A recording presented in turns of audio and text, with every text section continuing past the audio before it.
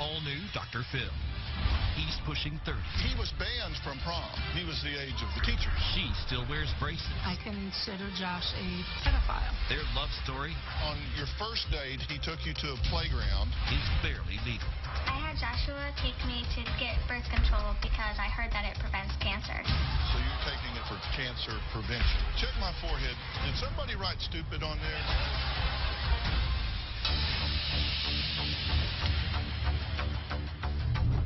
Take a look at this happy couple. It appears to be a teen romance in full bloom. They went to prom together and are head over heels in love. But what if I told you this couple started hanging out when she was 16 and he was nearly 30? And now they're engaged. Her mother has made every attempt to stop this barely legal romance. I'm talking court petitions, missing person reports, an order of protection, and a 2-week placement in a facility. But nothing has worked. And when Mom took out a restraining order against this older man, well, he upped his game. He went to court, fought for, and won legal visitation of his barely legal fiancée. Now, Cheyenne's mother, Jean, says their age difference isn't the only thing that's driving her crazy. In fact, she says that her daughter was the all-American girl, a cheerleader, a track star, a straight-A honor student.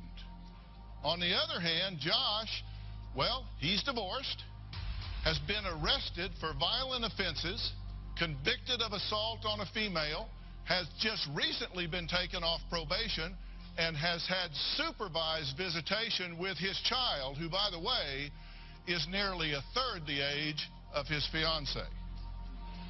So when did this love affair begin?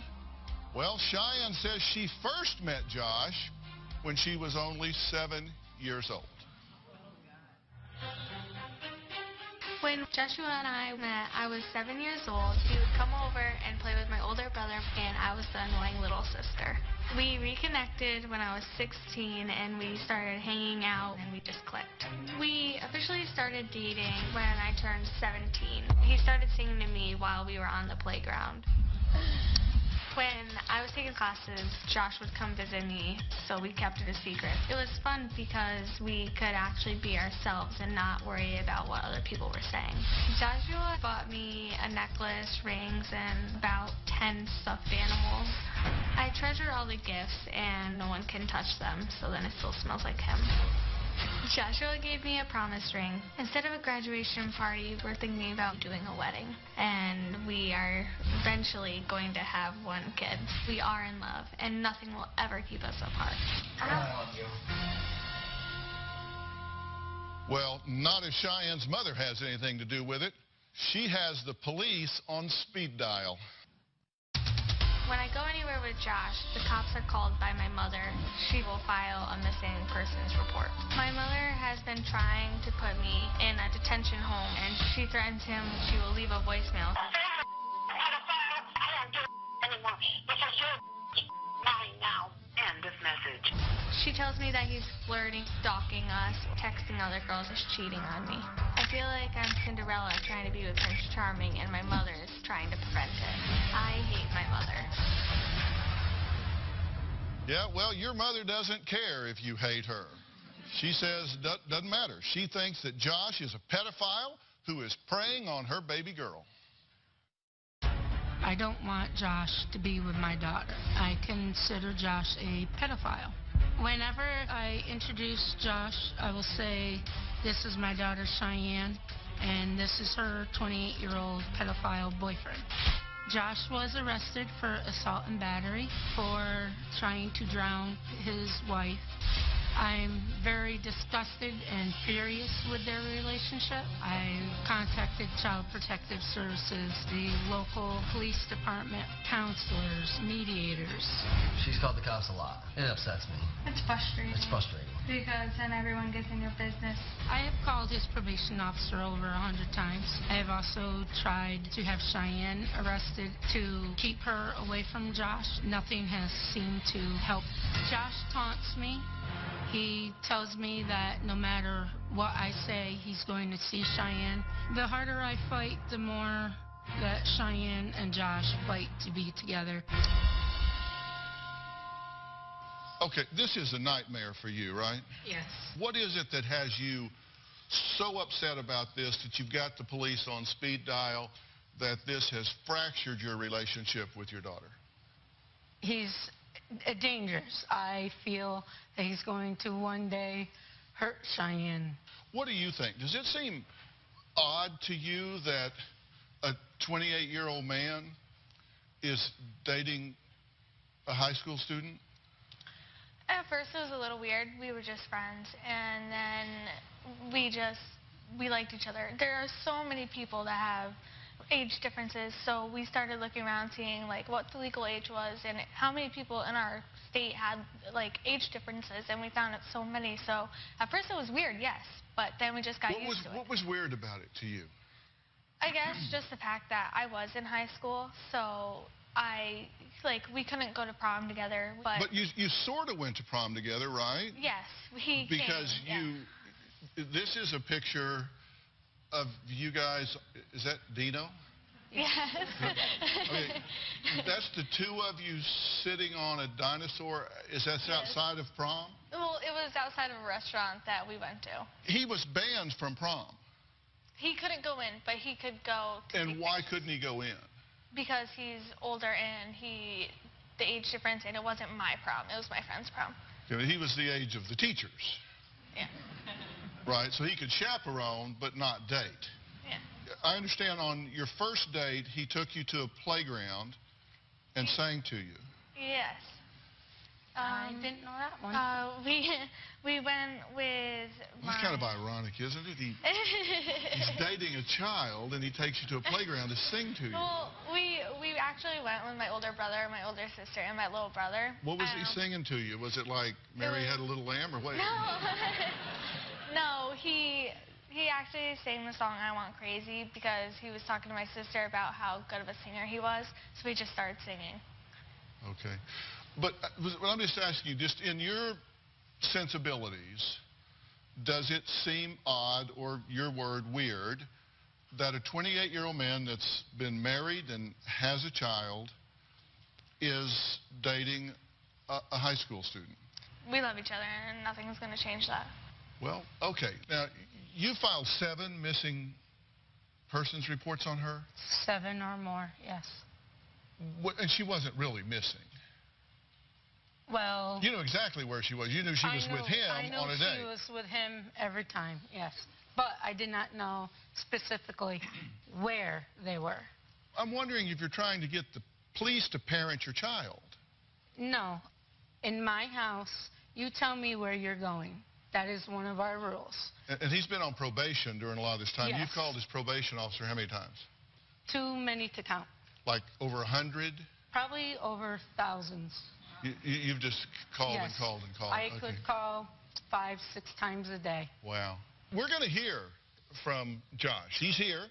He insists there is nothing wrong with falling in love with a 17-year-old girl, especially one that he says is so beautiful and smart. Plus, something I noticed that I need to ask Cheyenne about. All of that when we come back.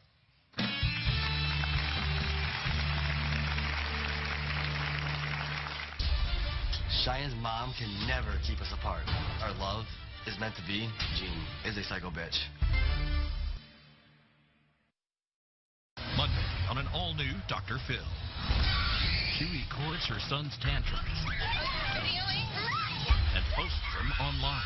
He doesn't behave that way when he's with you. Not at all. Her ex claims she's the reason Amy can set Jaden off by poking at him. their child is out of control. I didn't even know you were making money off of these videos. I am going to do everything I can to help my son. How does that help him? That's Monday. I had Joshua take me to get birth control because I heard that it prevents cancer. There is no doubt in my mind they are sexually active. Cheyenne and I are not having sex. It's a love story that is actually illegal in 11 states, including the one we're in right now. But 17-year-old Cheyenne's nearly 30-year-old boyfriend Josh has clearly studied up on the consent laws in his state because he says his relationship with his young fiancée is not only legal, but it's the best time of his life. Did I hear you say you went and got birth control for cancer control? Well, okay, so my doctor kept asking, because I'm heading off to college, if I wanted to go on birth control. And then she kept giving me paperwork and paperwork and paperwork. And I saw how it does prevent cancers. So, and cancer does run high in our family. So I was like, okay, I'll just do it. I'm going off to college, and I'm not going to be home anymore. So you're taking it for cancer prevention? I'm just taking it because... You're an honor student, right? Yes. Okay, check my forehead. Did somebody write stupid on there? No, like, I don't know. I guess I got tired of my doctor keep asking me and asking me and asking me. So I just... But by the way, we contacted a well-respected OBGYN who said, although birth control may actually decrease the risk of ovarian cancer, I quote, birth control is prescribed for two main reasons, contraception and cycle management, not for preventing cancer. Now, before we meet Josh, I want to hear what he thinks about Cheyenne. He says it's his soulmate. Cheyenne and I are very in love. We have a lot in common. We like hunting, fishing, going to the mall. We have the same favorite color. We just love tacos. Cheyenne is very beautiful, very smart, talented. She's an honor student, and I'm very proud of her. I would buy Cheyenne the world because she means so much to me. She's a great girl. In the state of New York, it's legal for us to date. I hate Jean. She is a psycho bitch. Jean makes up lies to try to break us up. Jean calls me a child molester. She calls me Cheyenne's boy toy. Cheyenne's mom even tried driving us off the road. One time, I had to call the police on Jean because she blocked me in a parking lot and was being held hostage. Jean is jealous of what we have. Cheyenne's mom can never keep us apart. Our love is meant to be. I will fight until the end. Okay, well, you know, we've been talking about Josh, and he's been listening to everything we've been talking about. So let's bring him out and hear what he has to say. Josh, come on out.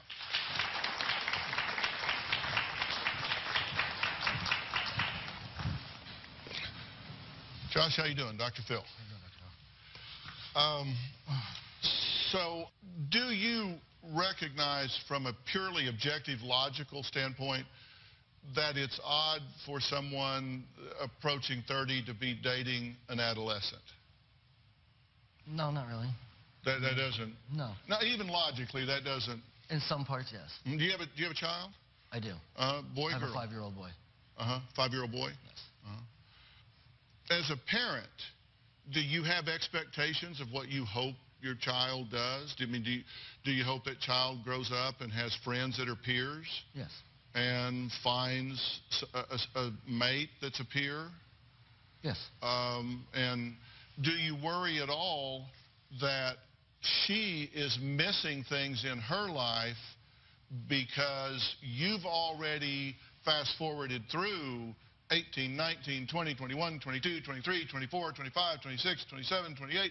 You've experienced all of those years doing the things that are typical for that age, and she is going to jump from 16, 17 to 27, 28 in being in a relationship with you. Yeah. How about dating in college? Is she going to date in college? Probably not. No. If she wants to be with me, that's her decision. You waited until the day she turned 17 to go public with this, right? Not fully. Before we actually got together, we don't really know the actual day we got together, so we made it for November 3rd, right after her birthday. But we hung out. We were friends for the longest time. Why is it that you say you're in love with her? I mean, you said you both have the favorite color blue. We have a lot in common. Like, we have a lot in common through everything. Your favorite color's blue. Yeah. Obviously. Yeah, she likes to go fishing. I like to go fishing. You Do both things love, around. You both love tacos. Yes, of course. It's just, I don't know, everything. So, look, I understand you not getting the gravity of what I'm saying and the absurdity of what you're saying. But you, I would expect, come on. Oh, yeah. And if you really care about her in a mature way, then you would be doing everything you could to enhance her life, right? Exactly. And do you think there is any more important relationship than between a parent and a child? Do you think it's important for children to have a good relationship with their parents? Yes, I do. And in this situation, are you disrespecting her mother? I'm not trying to, no. You referred to her as psycho bitch. Because she's crazy. Okay, but even if that's true, and I'm not saying that that's true. I'll admit it, I am. My point is, does that seem like mature behavior on your part? No, it doesn't. And behavior that supports her in having a relationship with her mother? No. How do you feel about her sister? Her sister? Mm-hmm. Do you refer to her sister as a slut skank? No, I do not. Oh, no. No, I do not. Yes, you do. I've never said that about your daughter. You have to. I mean, be honest. Has he or not? There might have been one time after I've gotten called a whore, a skank, a slut, a bitch. Is this okay, acceptable in your home for this kind of name-calling to be thrown back and forth? No, we try not to, But you do. it has gotten worse. All right, we have to take a break. Jean says once word got out that Josh was officially dating her young daughter, his exes started coming out of the woodwork with stories that left Mom more worried than ever. And next, one of Josh's ex shares the story of their short-lived affair. We'll be right back.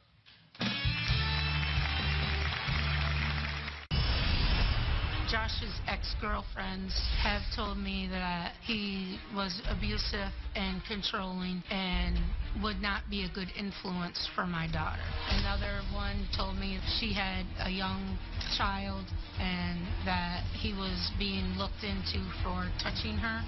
My exes are liars. I am very honest, and I have nothing to hide. Secret after-school rendezvous, promise rings, and kissing selfies plastered on Instagram. Today, it's all about a teen romance. Doesn't sound all that strange until you find out that half of the couple is nearly 30. My Twitter followers are close to crashing my page with tweets about Josh and Cheyenne right now. If you want to join the conversation, you can send me a tweet with the hashtag age gap. I'm curious if you think it's okay for a 28-year-old to date a 17-year-old girl. Answer hashtag yes, Dr. Phil, or hashtag no, Dr. Phil. I'll have the results later in the show. Now, this isn't your first relationship, because we know you have a child. And you have visitation, but Yes, it's supervised? It's not supervised, no. It is super. We're technically not supervised, but we're in the county building, yes. Okay, so you have to see your child in a county building. We both do, yes.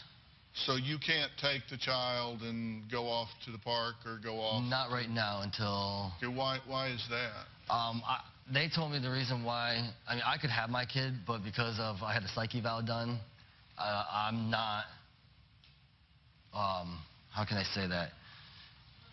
Smart enough or whatever to have a kid, supposedly, but I've actually went to another therapist, and they said that I could actually have my kid perfectly fine. So they said you weren't smart enough to have, I guess so, yeah. custody of a child? Or supposedly, or something like that. Basically because he brought his son over to our house, and he was getting along with my little brother and everything, and the mother of the child found out, freaked out, and went to CPS saying that he was taking him places that he shouldn't have. So they found out what your parenting practices included and said, this is not okay. You can see this child in a government building under supervision. Yes. Okay. Are you concerned about his relationship history? I've been with him for 9 months. I've gone places alone with him. I don't have a bruise or a mark on me. Well, let's talk about the pattern of past behavior, and you can clarify this, true, false, in between, somewhere. You got married when you were 21, and your ex was 17.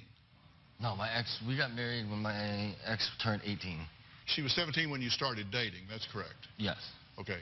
Then she got pregnant a couple months after her 18th birthday. Were you accused of attempting to drown her? She went to the police because she met a carny, and... She met what? She met a carny from the fair. We have a fair that comes to our town. Could we get to the part that involved water? Yes. Really? Did you try and drown your ex-wife? No. Were you charged? I was charged with it. With attempted drowning of your ex-wife? Yes. In fact, were you charged with felony false imprisonment, first degree, misdemeanor assault, third degree, misdemeanor harassment, first degree? Yes. And you pled down and took a conviction for misdemeanor assault, third degree, and were put on 3 years probation? Correct. And supervised visitation of your son? Yes, for a little bit. Okay. Does that cause you any concern whatsoever? So I contacted the ex, asking what actually happened, and she said none of it's true. She just wanted him away. Not at all. 3 of your ex-girlfriends talked about you. They were all 5 to 7 years younger than you. They all said you cheated on them. And they all said that you were abusive, hit, beat, pushed, whatever. So are they lying too? I've never honestly cheated on them. You know, I found someone better, broke up with them, but I never hit them whatsoever. Those lying girls. Every one of them. So, every one of them. I've never cheated. I cheated on my ex-wife. But listen, the best predictor of future behavior is relevant past behavior. And what we have here is a history where he has pled guilty to being aggressive, whether we call it drowning or harassing or assaulting, or whatever words you want to put to it. He was charged with that and pled guilty. Okay. Then 3 girlfriends have all said that he's a cheater and a beater. Okay. That's 1, 2, 3, 4 people that came before you in relationships with him that I'm seeing a real pattern here, a real cluster of reports. Okay, hold on. No, wait a minute. I'm talking to her. No. Hold on. Does that mean anything to you? It means nothing. Like, if I go to my ex, they're going to probably say, oh, yeah, she cheated on me.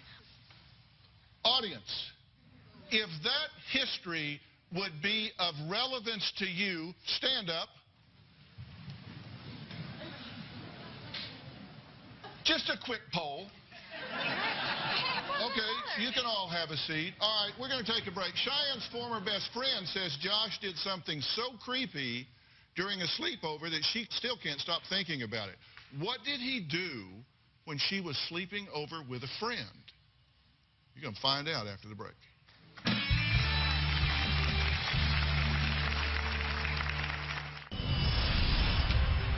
Before Cheyenne met Josh, she did competitive cheerleading, track and field, was a high honor student. Now she's rude and disrespectful.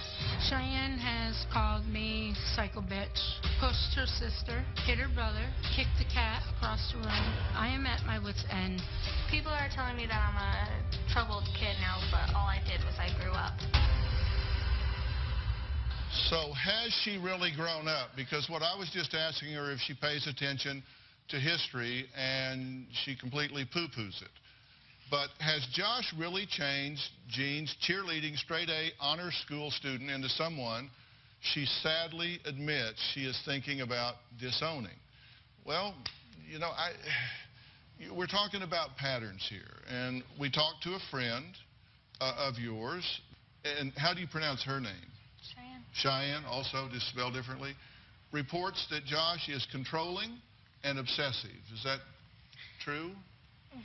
No. Okay. She says she was spending the night at your house. Yeah. That Josh made you keep Skype on so he could watch you sleep during the night. Okay. First off, we aren't allowed to go anywhere together. So I would be on Skype with him, yes. I would have it on. But he didn't make me. I can always shut the lid. He's not at my house. How is he making me? He's not holding my hand saying, oh, no, don't do it. Like, I could have just shut the lid. I chose not to. The other Cheyenne is joining us now on the phone. Cheyenne, are you there? Yes, hi. So tell me about this Skype business. You're spending the night. You get up in the middle of the night. Well, yeah, I was there, and she informed me that she sleeps. I don't know if they still do it, but she slept with Skype on because it made her feel better and him feel better that he could see her throughout the night. And knowing that that was up, it just freaked me out. It was just weird. Did you see it during the night? Well, yeah, it was up all night, and it was kind of freaky knowing that there was somebody able to see into the room while we were sleeping. I mean, I know that they were dating at that time, but it was still just a little weird for me. On the creep meter, does it just go like that when he's watching you sleep at night? I mean, because my creep meter's just going like... I don't watch. We fall asleep. We're sitting there talking, and we'll pass out. Not even knowing that we're still even on it, just fall asleep. Not even pay attention. She's 17. And then it ends by itself. She's going to school. You shouldn't be watching her And I'm not, it's while not the fact that we are. sleeping. She should be going to bed. Or you go to bed. And do I wake up? I know, right? You are going to bed. Are y'all sexually active? Were you sexually active when you started dating at 16? No. How about now? No. No. I definitely don't believe that one. Why not? Because while we were out here, We slept in the same room they were in together. the same room Holy together. crap. Yeah, holy crap. Yeah. But still. Yeah. You and I found something to agree on. Yeah. That's,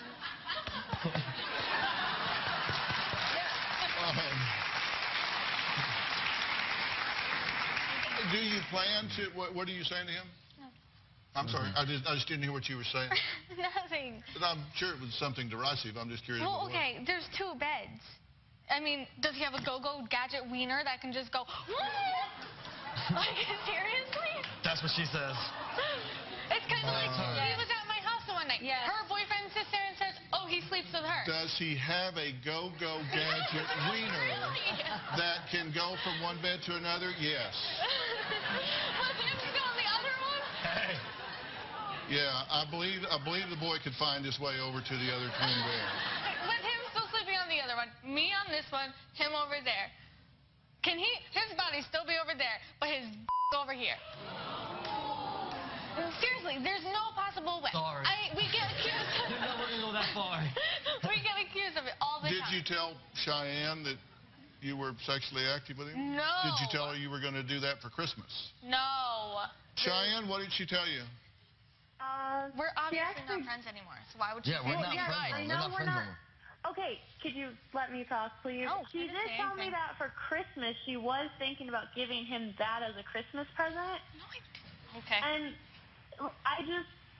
I'm not trying to be mean or anything to you, Shy. I love you, and I just want you to realize that Josh he's not the best guy for you, and you could do so much better. You're gorgeous, and you have so much going for you. And I get it. You're mad at me. I said bad things. You said mean things. But the way you're treating your mom, I just couldn't stand by and let you treat her like that. She's your mom, and she's done nothing but love you. This Cheyenne disagrees with that Cheyenne because she says that her mom has left her bruised and crying for help more times than she can remember. Is that true? Yes. Why is Jean so concerned about her daughter's well-being now if, in fact, she is the one that has been abusive with her in her earlier life? We'll talk about that after the break.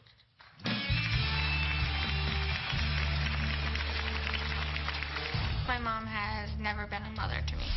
When I was a child, she would push me and throw me around. Monday on an all-new Dr. Phil. Why is Mom posting her son's tantrums online?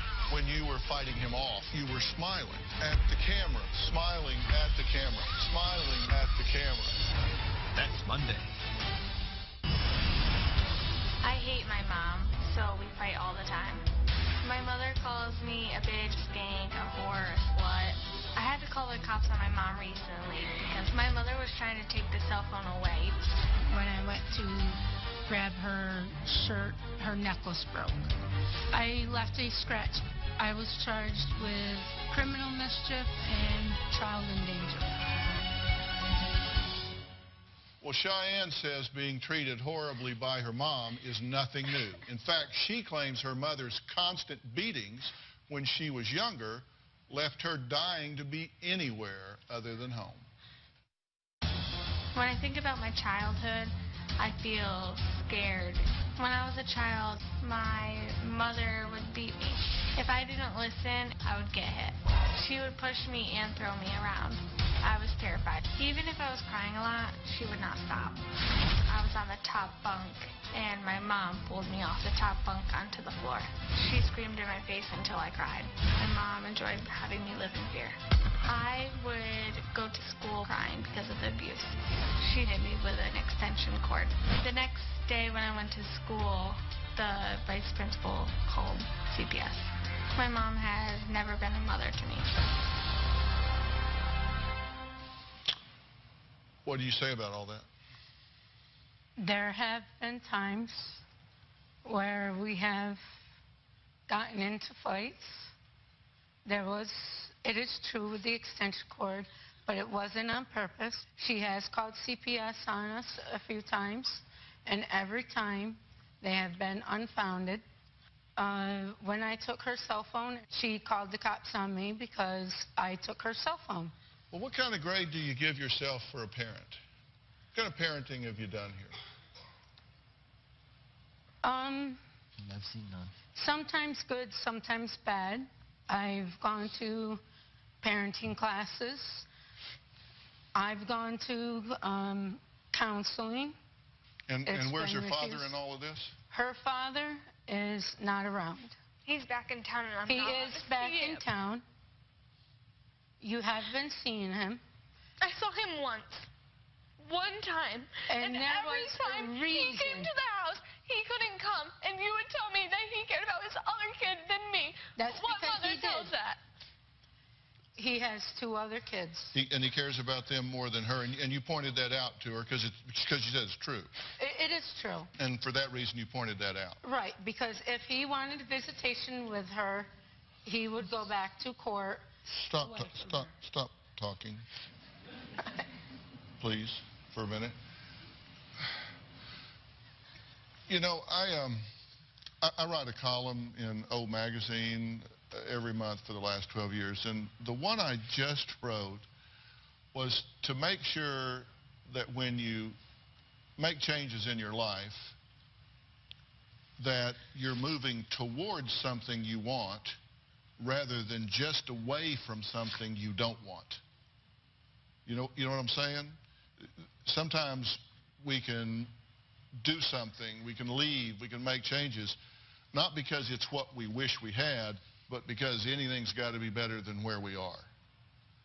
And I can understand how that might seem like a part of the thinking that you have at some level. I mean, I'm just wondering when you're going to encounter an adult in your life that doesn't behave like a child. And you're talking about, yeah, in the house, there are names being called. And then you say, yeah, well, I've gotten upset, and I've hit her, and I've thrown things at her. And you're supposed to be the adult here. So, well, she doesn't have a relationship with her father, and I pointed out to her, he likes his other kids more than he does you. He loves them more than he does you. And I said it because it's true.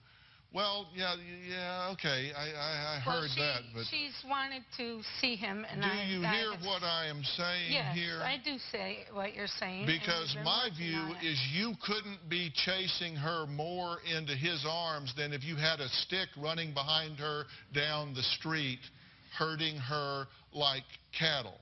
I've been told that too.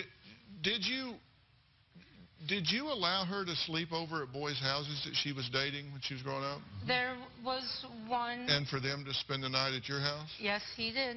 So how many parenting classes did you take? I think none. No. How many did you take? Surprise. It was one, and it was for 6 months.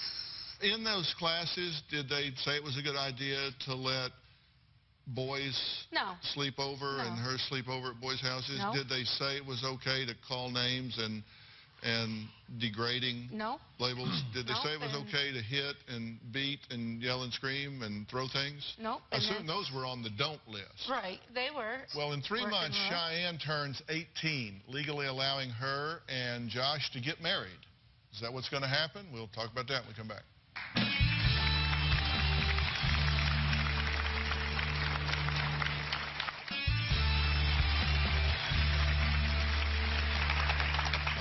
In 3 months, you turn 18.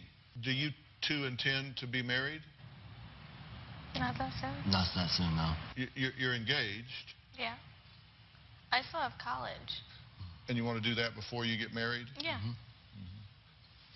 I want to talk to just you for a minute, okay? I mean, forget these two are even here. Okay. I want to talk to you for a minute. You know, there comes a time in life where sometimes you have to give yourself what you wish you were getting from others. Yes. I mean, you wish you had a father in your life. Yes. That would say, hey, I'm proud of you, I got your back, I'm going to help you with college, I'm going to cheer for you when you do well in life and answer questions for you. And you said that he's more of a father figure to you than anybody else in your life. I have said, yeah. And a parent-child relationship overlaid to a romantic relationship is really a bad dynamic that doesn't work out. But just listen to it. Just listen. There comes a point in your life, and I think you're at it, where you need to become very selfish. Okay. You need to become very self-focused.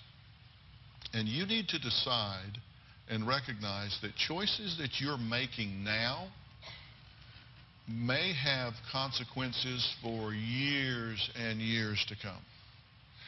If you go down one path right now, you can get a college degree and become an independent professional that stands on your own 2 feet and doesn't require family or a man or anyone to help you make it in this world.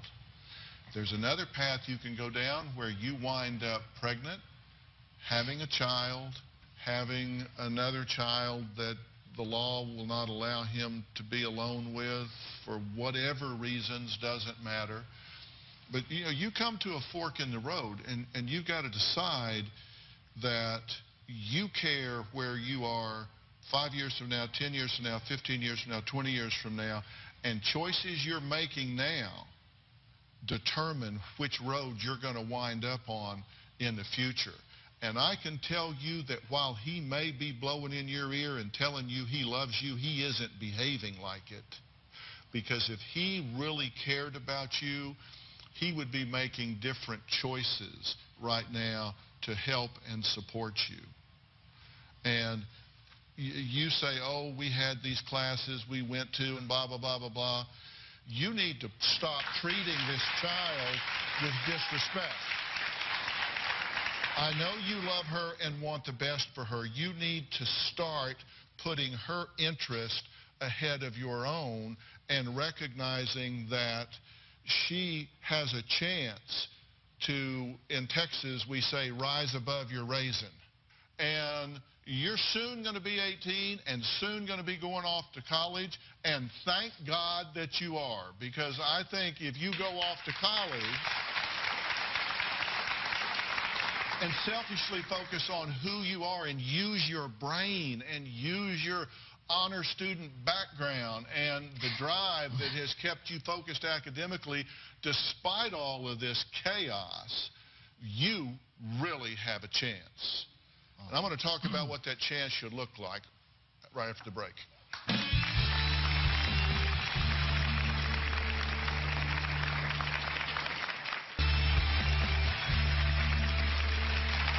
The chance that this is going to work is probably less than 5%. I'm just telling you the truth. Yeah, probably. And maybe it will, maybe it won't, but the chances are less than 5% just statistically. And that really doesn't have all that much to do with the age gap. It just has to do with the fact that he's got a series of failed relationships in the past. He's got a marriage that has failed. You do have an age gap. You've got some goals that you're going to want to focus on. But that's okay. You don't need him to be okay. He doesn't need you to be okay. That's just the way it is. That's just the way it is. And that's why I'm telling you, I want you to decide, I'm going to do what gives me the best chance to have the life that I deserve.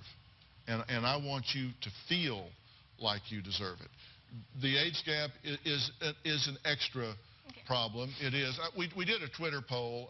On my Twitter page, I posed the question, if you think it's okay for a 28-year-old to date a 17-year-old girl, and the answers are 13% said yes, 87% said no. So most people seriously think this is an insurmountable obstacle for a variety of reasons. I want you to be selfish for you. You hear what I'm saying? You deserve that. All right, I want to thank all of my guests today, and a very special thanks to all of you on Twitter. Please keep it up, because you never know when I might read one of your tweets during the show. Thanks for being here. I hope everybody hears what I'm saying. So long. Be selfish in your own behalf. Let her go to college. All right, Josh. Josh, thanks so much.